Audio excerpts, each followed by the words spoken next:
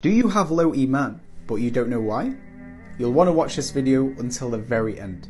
The Prophet Muhammad, peace be upon him, was once delivering a speech, and a caravan of music and entertainment came into the city.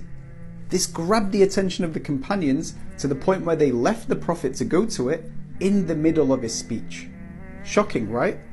They left the remembrance of Allah to go to the remembrance of the dunya. But what you might not realize is that this exact same caravan exists with us to this day. Our phones, social media, Netflix, and the list goes on. You see, the heart is like a vessel. What you fill it with determines the level of your Iman. You either fill it with the remembrance of Allah, which makes your Iman go up, or you fill it with the remembrance of the dunya, which makes your Iman go down.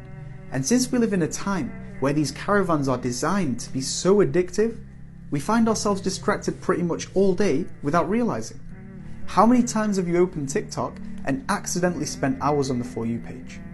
How many times throughout the day do you reach for your phone to check it, and sometimes for no reason? It's gotten to the point where we're literally at the caravan all day, every day. This has silently pushed the remembrance of Allah out of our hearts, leaving us confused as to why our Iman is so low, why the quality of our worship has gone down, and why we feel so insensitive. So for that, the solution is very simple. We must discipline ourselves and step away from the caravan.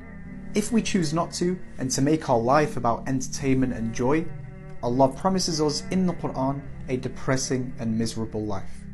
If, however, we discipline ourselves, limit our entertainment, and remember Allah frequently, then أَلَا بِذِكْرِ اللَّهِ تَطْمَئِنُّ الْقُلُوبُ. Surely, in the remembrance of Allah, do hearts find peace. That's your solution.